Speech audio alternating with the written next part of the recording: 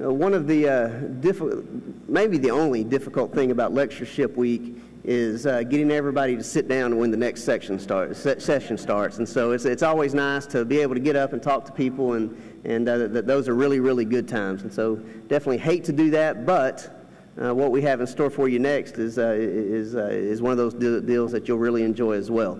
But our next speaker is somebody that we all know, so just the quick bio on him. I think he graduated from Freed-Hardeman. He's preached at a couple of different locations, mainly in the, I guess, southeast of Kentucky, West Virginia. But he spent most of his time in Knoxville, Tennessee. And we're very thankful that he and his wife, Kim, are with us again. They had a really good session this morning. And so we would like to welcome Mr. Steve Higginbotham back to us, who will be preaching on Jesus giving Mary to John. Thank you.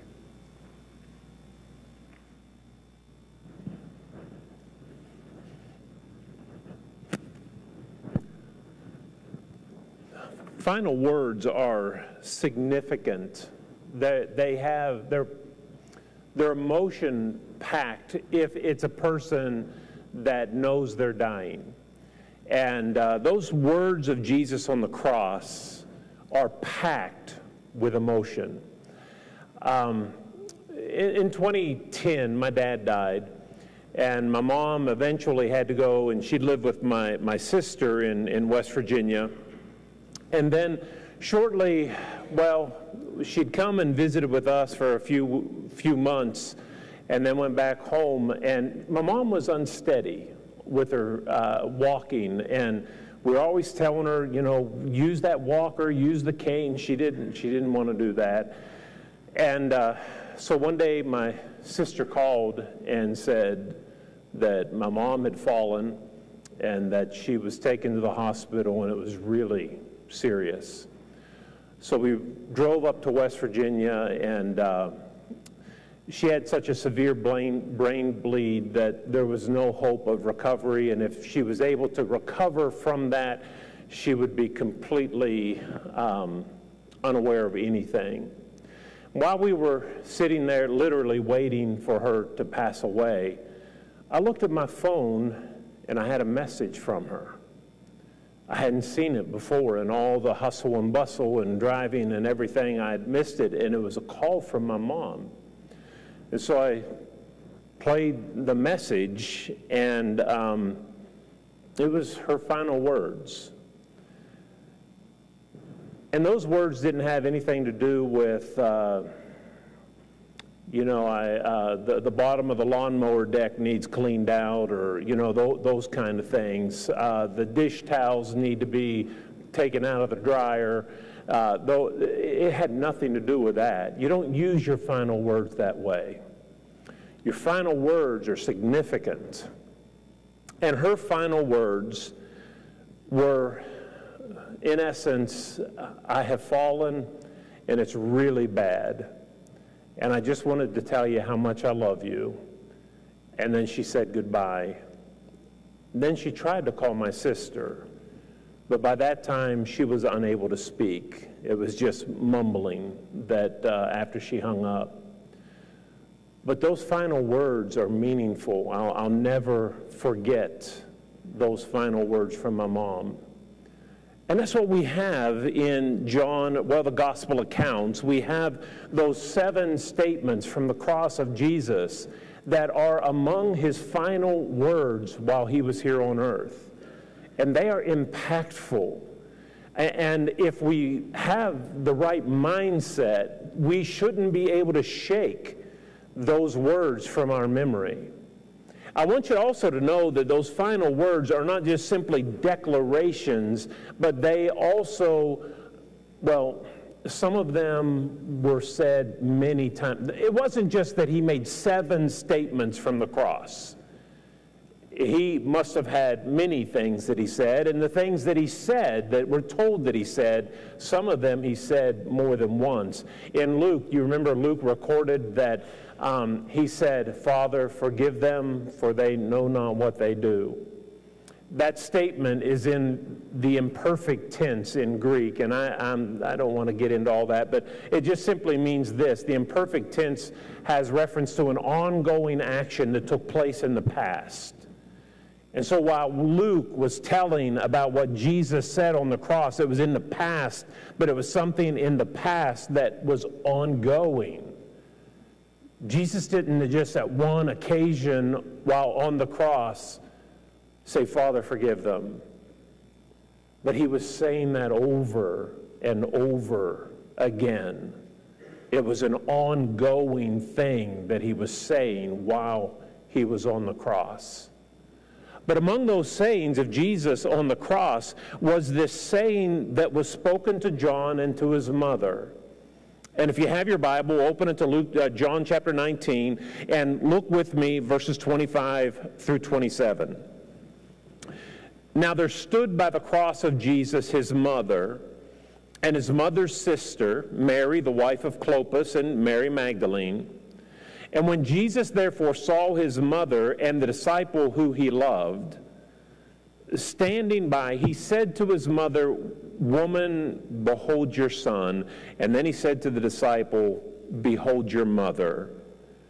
And from that hour, that disciple took her into his own home. This lesson is about meeting emotional needs of people, and we see Jesus addressing a need that he knew existed as he was about to die. He's trying to take care of his mother. And I want to give you about three things from this event, some factual things that we see from this story, and then I want to give some very practical advice as to how we can minister to people who have needs and who are suffering. The first point I want to bring up, just factually, is that while Jesus was dying, he was concerned about other people. That's not true of everybody. Some people get so inward focused, it's all about them. I'm the one that's dying. Pay attention to me. Meet my needs. But that's not where Jesus was. He lived a more noble life than that. You know, if we could just back off from the event, would we not say, I don't want to be that way when I die. I don't want all the focus and attention. I don't want people bowing down and serving me. I would rather die more nobly than that. I know when Kim and I went to the doctor. I had a nagging pain in my side, and I thought it was maybe a gallstone or something like that. And you never want to get a call from the doctor after you've been to the doctor. And that's what I got one day. And he said, Steve, man, I hate to tell you this, but you have stage 4 cancer, and you're going to have to get immediate treatment. And I think Kim could hear part of my conversation. I really don't know what I said after that point. But I do remember that when she walked in the room, I told her what he said, and I said, I want to do this well. And I wanted her help to be able to do this well. I assumed at that point, stage 4 cancer to me meant you're dying. And I wanted to do it in a way that would bring honor and glory to God. And as Jesus is dying, he's not thinking about himself. He's thinking about other people. And so he calls John to the side and says, John, take care of my mom. And he says to his mother, this is now your son. He was meeting her needs. And I hope that as we sometimes are in difficult situations, that we can look at Jesus as an example and have that same determination. Man, that is so noble. How can you get outside of yourself when you and your own life is about to be taken from you? But that's the nobility of Christ. And I want that to be true of me, and I hope it's true of your life as well. When you come to the end of your life and you know it and you're aware of it as Jesus was, I hope your vision is outward focused, caring for people who are around you and who love you, and not just simply wanting people to minister to you. That's what Jesus was about. Jesus actually was fulfilling the old law that he lived under. In Exodus chapter 20, you remember in verse 12, Jesus said, honor your father and your mother. For it is, a commandment that it may be well with you and that your days may be long upon the earth. From indications, all indications, it seems that maybe Joseph had already passed away. He's never mentioned again in the gospel accounts. We read about him being the carpenter's son, but we don't see him at the cross. There's no record of him. There's no, after the death, Mary is with the disciples. You don't read anything about Joseph with the disciples. It appears that Joseph is gone, and so Mary is alone, and Jesus is concerned about her, and he wants to honor her and fulfill the commandment of God, even as he was in excruciating pain. There are people who think that religion is a farce. There was a guy by the name of Jonathan Bethke. I don't know if you remember that name or have ever seen, but he was a YouTube personality, and he did this rap about why I hate religion but love Jesus. Maybe you've seen that. And he had millions and millions of views. And he sees religion as being just institutional, cold, sterile. But Jesus, I'm okay with Jesus, but I hate religion. And I hate that that's the view that a lot of people have of religion. And maybe to some extent they're right. But it's not the religion of Christ. James chapter 1 and verse 27 says, pure religion, undefiled before God the Father, is this: to visit the fatherless and the widows in their affliction, and to keep oneself unspotted from the world. Sometimes we talk about that verse and we very hurriedly say, now visit doesn't just mean to go see, it means to meet the needs of, and then we get on to the business of living holy lives. We just give the first part of passing over, and then we spend the rest of our time talking about how we need to be holy people and living right. And I don't know that that's, of course that's important, but God places as much, if not more, emphasis on that first part. Visiting the fatherless and the widows in their affliction. I just preached a sermon a couple weeks ago on widows up at Carnes, and there's this, God called for his people to love and take care of widows, orphans, the poor, and strangers that are in the land over and over again. It was a major theme of the Old Testament prophets. In fact, if you were to guess, how many times did God say, take care of widows and orphans? What, we might say a dozen, 2 dozen, want to guess 3 dozen? How about 83 times? 83 times in Scripture, God stresses, you've got to take care of these people who are vulnerable and who are hurting and who have needs. God is the God of the underdog. He's the God of the oppressed. And he cares for them and calls for us to care for them. And that's what you see Jesus doing from the cross. He's caring for his mother, who is probably a widow, and now she's about to lose her son. Jesus is all about keeping the will of God and honoring him in everything that he could do, even while suffering the death that he suffered. The second thing, factually, about this story is the fact that Jesus' mother is present. Have you ever thought about that? I mean, when I think about that, it kind of sickens me, really. It makes me, I think of my own children, and how could I have possibly been in the presence of someone who was murdering my son? They got him on display. They're nailing nails in his head. How can you stand there and watch that? It wasn't just Jesus who was suffering on that day.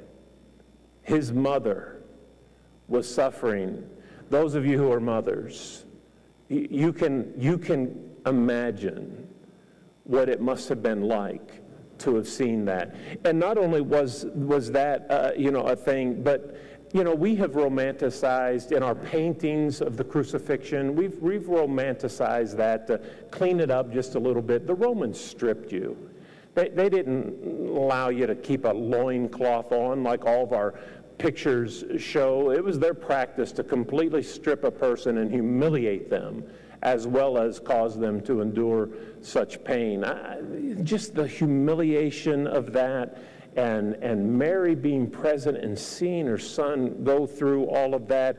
It reminds me, in Luke chapter 2, twice, it's on one occasion, I think it's about verse 18 or 19, I'm forgetting off the top of my head, but Mary pondered the things that she had heard.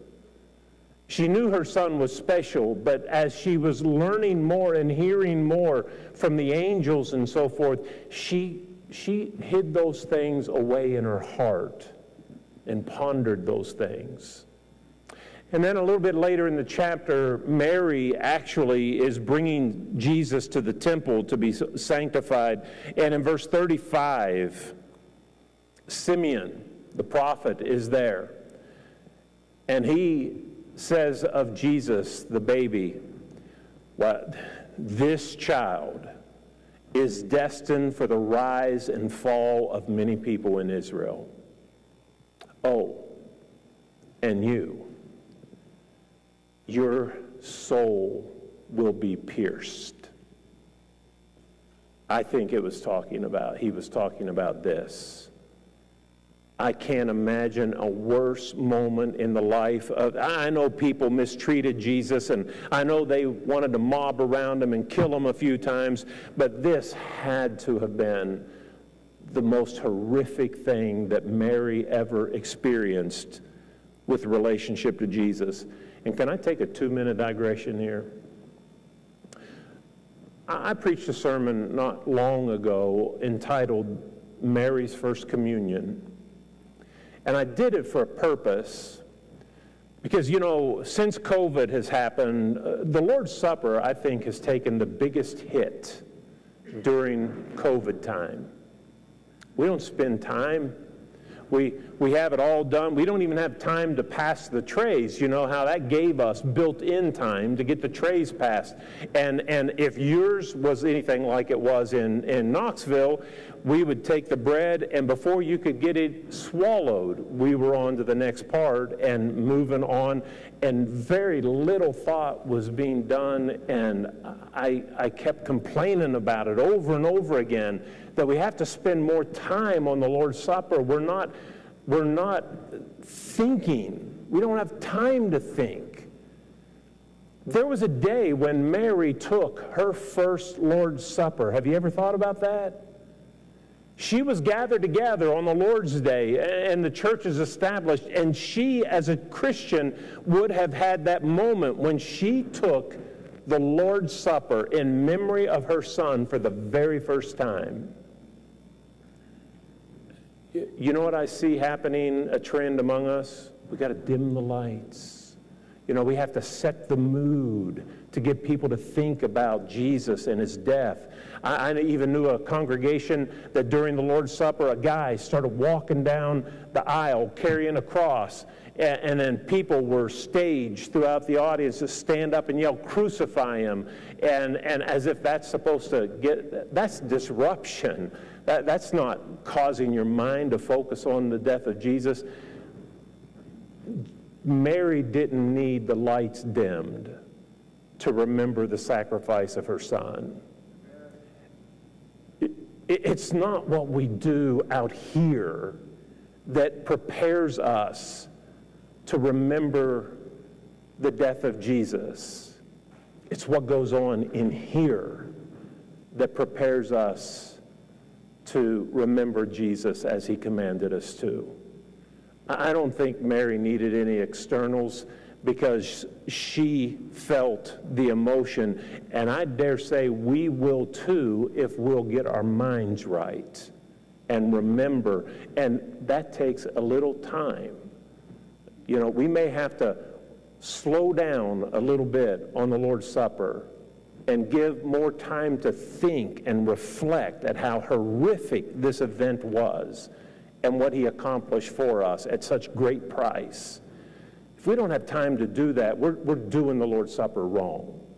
But anyway, Mary was there, and she saw the most horrific thing happen. And then there's these words, and the third factual thing is that Jesus said, John, your mother, Mary, your son. In other words, this is your relationship now. John, she's going to be your mom. Mary, he's going to be your son. As a firstborn child, Jesus had the responsibility to his mother, caring for her, and this is his way of fulfilling that obligation. But have you ever thought, why John? Jesus was not an only child. He had brothers. Do you remember in Matthew chapter 13 and verse 55, he had James and Joseph and Simon and Judas? Why wouldn't he just hand them off to them? I mean, that's kind of weird, isn't it? I mean, like when my dad passed away, can you imagine me giving my mother to somebody else, and my sister and I didn't care for her? You don't give them away to somebody out of the family. So why did Jesus give Mary to John when he had brothers and sisters who could have cared for her? I think that's a good question, and I don't know for a fact that this is the reason, but I believe it is. When you read in John chapter 7 and verse 5, Jesus' brothers were unbelievers. They didn't believe that Jesus was the Messiah, the Son of God. In fact, on occasion, those who knew him, and sometimes it's debated whether or not this is his close friends or his family by the Greek word that's used, but at one occasion they thought he was out of his mind. They came to get him because he was just obviously crazy, thinking he's the Son of God. But his brothers didn't believe. And that speaks volumes to me. Have you ever heard the expression, blood is thicker than water? I think the opposite's true. The waters of baptism are thicker than blood. Spiritual family is thicker than physical family. Mary had physical family, but they were unbelievers. Jesus is not going to turn her over to those brothers of his as they were unbelievers. He's going to turn her over to somebody who can help her maintain her path to heaven. We really need to learn to love the body of Christ, our family, more than what we do. This body of people here and everywhere should have bonds and ties that are even greater than our family ties. And if you think that's strange, it's nothing different than what Jesus taught in his personal ministry. Do you remember what he said in Matthew chapter 10? I didn't come to bring peace on earth. Listen, your own family will become your enemies. And you've got to have a greater love for me than for your mom and dad and for your children. And if you don't, and this is strong, you're not worthy to be my disciple. Those are powerful, strong words. You mean, Jesus, if I love my family more than you and my spiritual family, yes, you're not worthy of being his disciple. Those are strong words. But I think that's why Jesus turned Mary over to John, because John was a believer, and Jesus recognized the importance. He's not just concerned about how his mom does for the next 25 or 30 years. He's concerned about how her mom is going to do in eternity. That was his greatest concern. And so he turned her over to somebody who would see to that while his brothers were still unbelievers. Now, those brothers changed their mind, And I think it was the event of the resurrection that did it. I mean, that is the ultimate thing that happened. The exhibit of God's power and his deity and the person of Jesus. When that tomb is opened and Jesus rises again and shows himself for 40 days to people who knew he had been crucified, that was the kicker. How could you then say, you're not who you said you are? And so then we see James and Joseph, James and Judas among the disciples, among the believers after that point. And they later wrote, I believe, wrote the books of James and the book of Jude in our Bibles. But those are the facts. But I want us now to look at, okay, I see what Jesus did from the cross. It's his final words. These mean a lot. He wasn't focused on himself. He was willing to think about others in the midst of his own trouble. And his mother had endured a horrible loss. Horrific. I can't imagine watching your own child be slowly murdered. And so he prepares for her and says, John, take care of her. So how can we be like Jesus and help people who have experienced horrific things, who are suffering in this life? Maybe their husband, their wife, their children have been taken from them and they are hurting. What can we do? Let me give you some examples that I think will help you be Christ-like as he was on the cross. And the first thing is this: don't avoid them. Include them.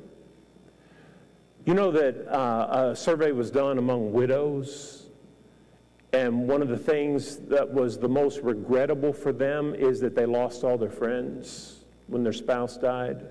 75% of widows said, we lost friends. And how that probably happens is not intentional, but it's just people not knowing how to react to somebody who's suffering. Like, man, we're having couples over after church. It's kind of awkward to ask. I don't want her to feel bad if we ask her, and so we don't ask. Or maybe there was a time when we would ask and try to include them, but she wasn't up to it yet. It was too much for her, and so she would decline. And maybe asked her a couple times, and she would decline because she wasn't there yet. But we took it as an eternal answer, and so we never asked them again. We need to include those who are suffering. Don't run from them. When I teach on grief and suffering and how to minister to people in congregations that are going through that, one of the questions that I invariably get is this question: I don't know what to say. I don't know, I don't know what to say to people. Like, you know how you walk down and you walk past the casket and you speak? I can't bring myself to do that because I don't know what to say to the person. And there are people that will literally avoid because they don't know what to say. Can I tell you, you don't have to say anything. Just say you're sorry. Just say, I love you. Just say, you're in my prayers. You don't have to have words to fix anything because you can't fix that. You don't need to be pithy and witty and have some, really wise statement to give. Just let them know that you're sorry. And that's all you have to say. And that is far better than avoiding them and making them feel like they're all alone. Another thing that you can do is show continual compassion and care. We're really good, and I'm sure you are too, but we're really good at when somebody dies in the congregation, man, We are there. We activate the food group. We activate the prayer chain. We smother them with love and attention and care and service all the way through the funeral. We have people that will stay at the house while you're at the funeral because there are crazy people in the world that prey on people that are away for funerals and rob their houses and that. We have people that will do that. We have people that will prepare meals for the entire family, extended family, at the church building as soon as the funeral is over, and give them a place where they can all be together and just grieve and reminisce and all those kind of things. We're really good at the funeral and ministering, but then here's what happens. The funeral is over, and we all go back to our normal life. Well, everyone except for the one who lost a loved one. Life is not the same for them anymore. It's hard. They're lonely. And we're thinking, well, the funeral was over and we did a really good job at ministering to them. They need continued care. They need continued compassion. And don't let the funeral be the end of your compassion, because it's just the beginning of their suffering. One of the specific things that you can do, and I tell the guys I had to teach a preacher in his work class, and these preaching students, I tell them, you got a smartphone, use it for the glory of God and not the foolishness that sometimes we waste time on. If somebody dies in your congregation, open up your calendar and set the date so that a year from now, you can write that person a note or go by their house and just say, hey, I know it's been a year, and I know that you're hurting today, and I just want to tell you, I haven't forgotten your spouse, and I love you, and I know it's a hard day for you. And if there's anything I can do, you know, what can I do, and how can I help you? Just a couple weeks ago was 10 years, the anniversary of my dad's death. There was a lady at church, came up to me. Actually, we were at a funeral at a cemetery, and she came up to me and she said, I just want you to know I'm thinking about you today and the fact that your dad died 10 years ago today. That was meaningful. Like, wow, I'm not the only one thinking about that. There are other people who are thinking about that too. We all have those abilities with our smartphones. We don't have to say, oh, I forgot. We can just put it in there, and then those anniversaries, you know that person who suffered the loss, that will be all that is on their mind on that day.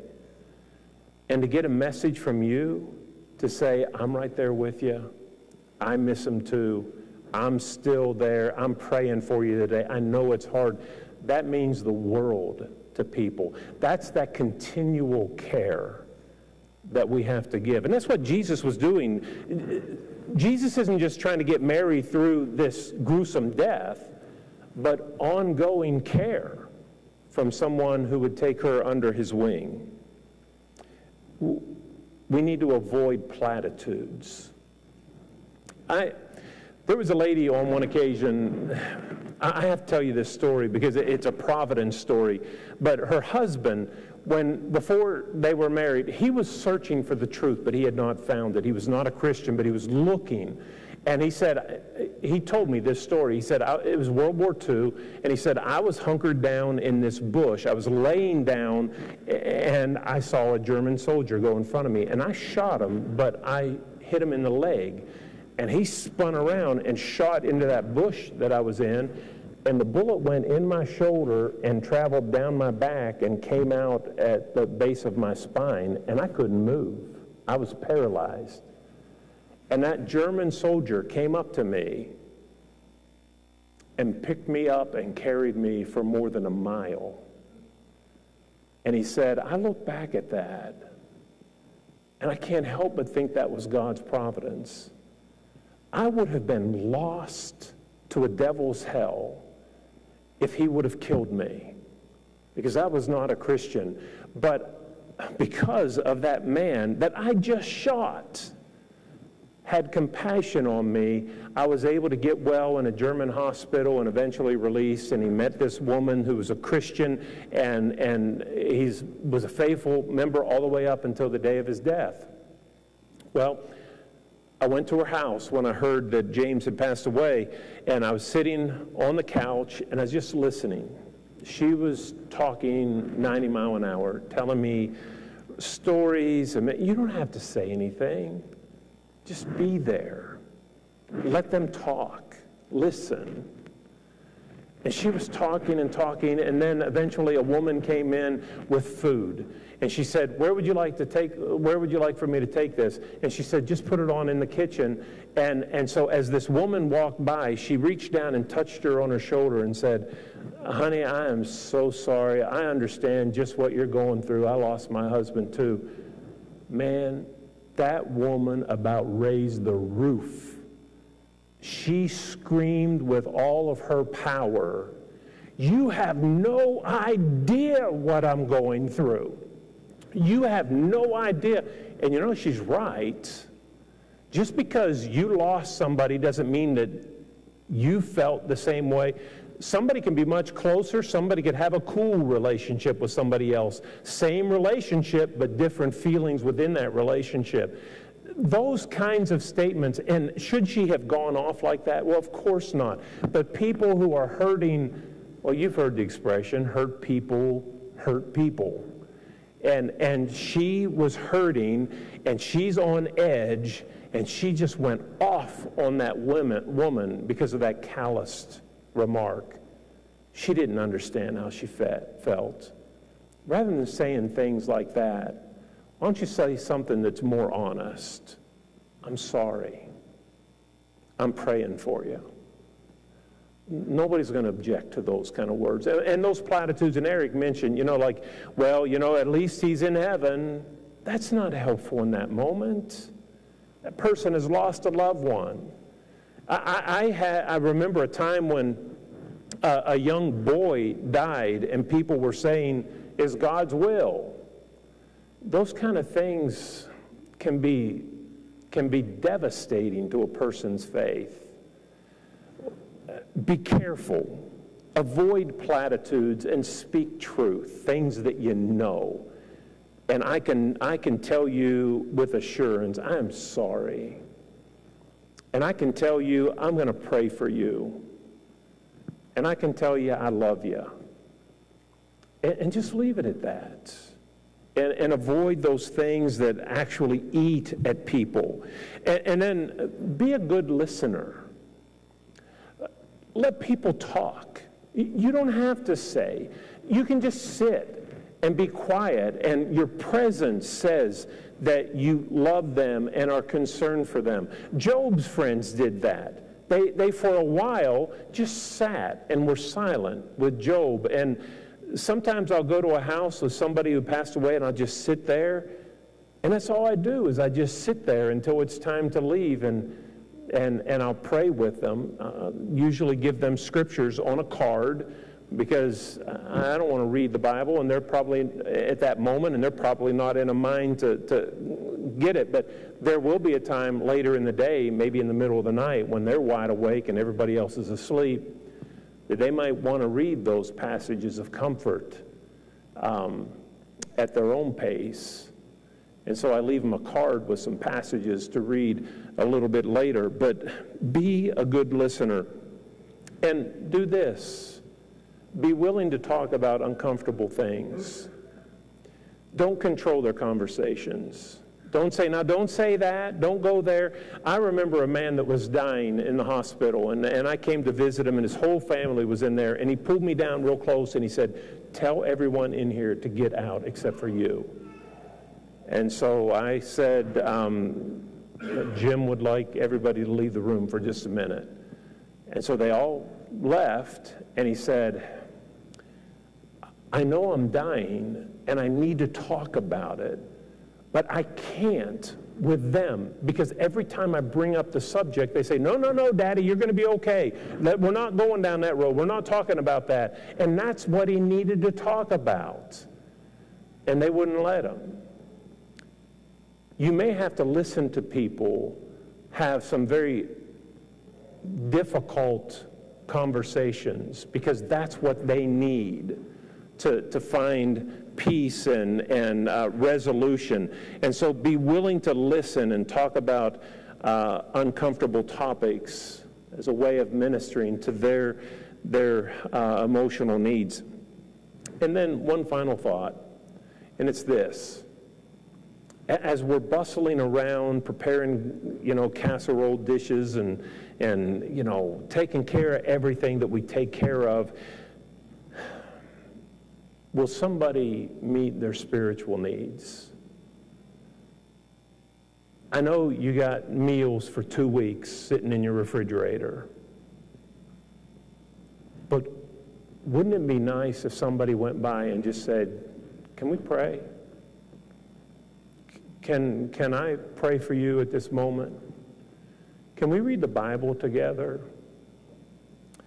There was a lady who told me, I used to teach a ladies class every Thursday for 20 years, and it was at 11 o'clock on Thursday morning, and I did a series on death and dying. Boy, they didn't like that. It was senior ladies, and they said, "Don't ever teach that again." That was so depressing, and it probably was. But one of the things that one of the ladies said in that, she said, the hardest thing when my husband died is that somebody came and tried to be helpful and wouldn't let me have a moment to myself. I couldn't get her out of my hair. She was doing this and doing this and doing this, and I just wanted to be alone and to grieve. Every time she caught me crying, she'd tell me to stop. And that was her biggest challenge. But wouldn't it be nice to have people that would just call her up and say, "Can I pray with you just for a minute? I'm thinking about you. I know you're still hurting." Who would say no to that? And how would that not lift that person's spirits? We had a church secretary at Carnes. I hope she never listens to this, but she was not skilled. I'll say it that way. My office was just off of her office, and sometimes I would hear this going on. I hate computers. And it would just be that. And finally I would get up and I'd say, "What's the matter?" And she said, "It won't work. This computer's broken." And I'd walk over and I'd push the on button and I'd turn around and go back to my office. It was things like that. One day I heard her and I came in and she said, this stupid mouse won't work.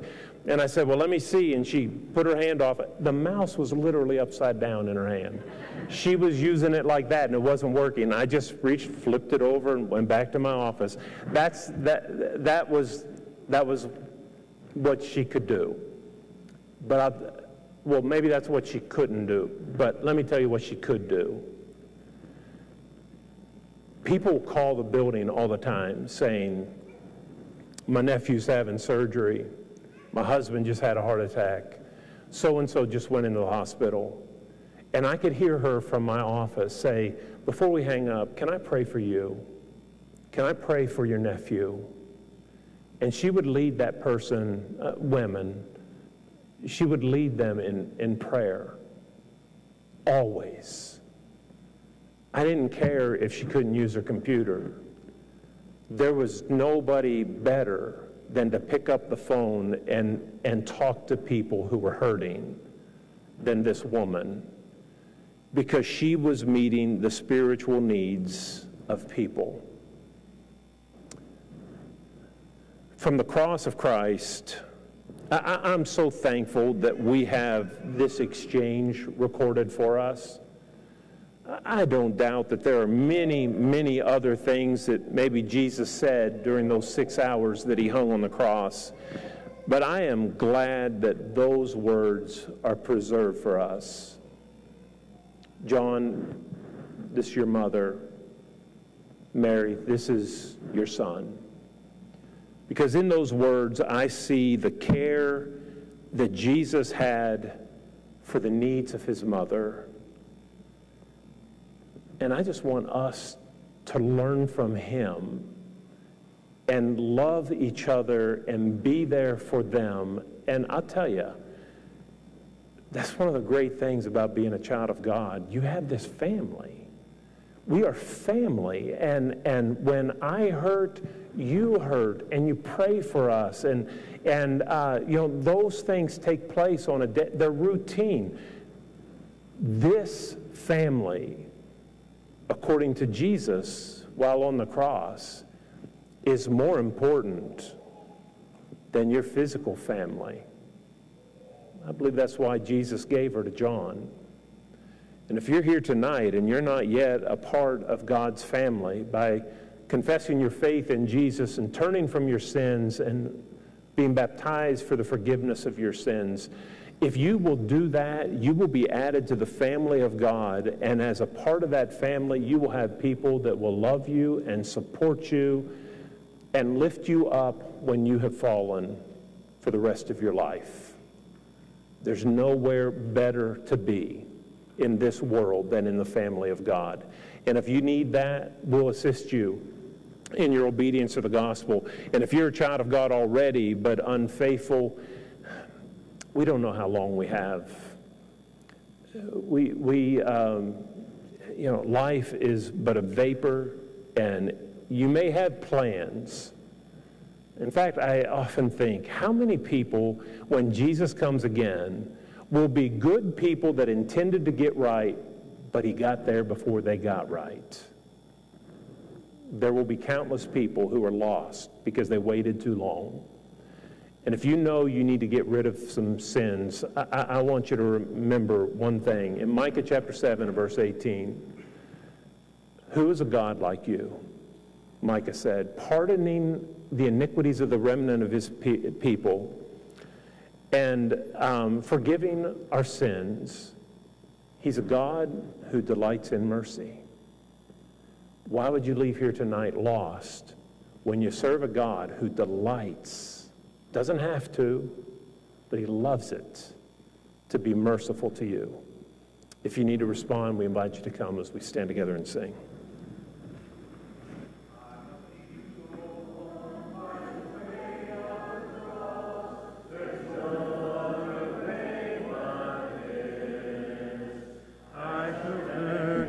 Side of the gates of light, if the way of the cross I miss.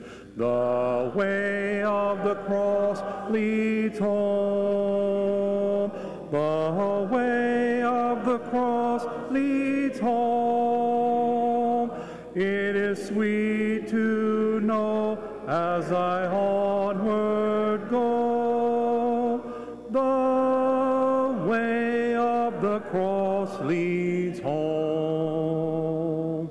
Then I bid farewell to the way of the world, to walk in it nevermore. For my Lord says, come, and I seek my home, where he waits at the open door. The way of the cross leads home. The way of the cross leads home. It is sweet to know as I onward go. The way of the cross leads home.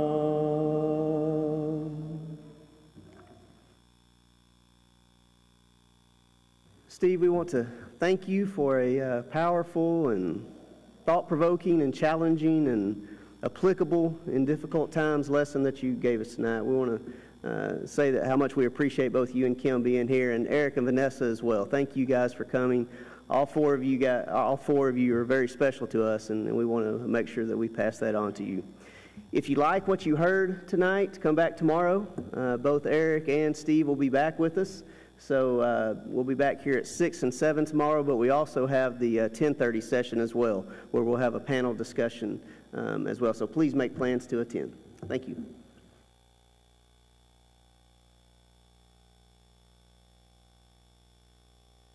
pray with me? Heavenly Father, we're so thankful to be here together tonight, Father. We're thankful for the opportunity and the freedom we all have to be here as brothers and sisters, as a family, to worship you and your Son and to hear these good lessons from these good men and women, Father. We thank you so much for Eric and Vanessa and for Steve and Kim and for their wisdom, but most of all, Father, for their love for you and for your people. We are truly blessed to know them and to have them in our lives and just to get this opportunity to hear their wisdom and their perspective, Father. We hope that the lessons, not just from them, but everyone that has brought a lesson to us, we hope we take it out in this world with us, Father, and remember to be lights out in this world, to lift those up around us, to just always try to live a life that lets people know we live for you and we live for your Son, Father. As we leave this evening, we ask you be with everyone around this world that's going through any strife and struggles, Father, and just let them always know that they can find their peace and their comfort in you. As we leave tonight, just be with all of us. Keep us safe in our travels, Father. We hope that we all get an opportunity to be here together again. We thank you also, Father, for our visitors that are here with us, Father. We hope that they feel welcome and feel at home here and that they know that we're honored to have them here with us, Father. Once again, we ask you for everything you do for us each and every day, Father. Thank you most of all for your Son, for the life he lived for us and the life he ultimately gave for us on the cross. We hope that once again we are always doing things that make you proud of us as your children and lift you up in everything we do. We ask you forgive us when we fall short, and we ask this in Christ's name.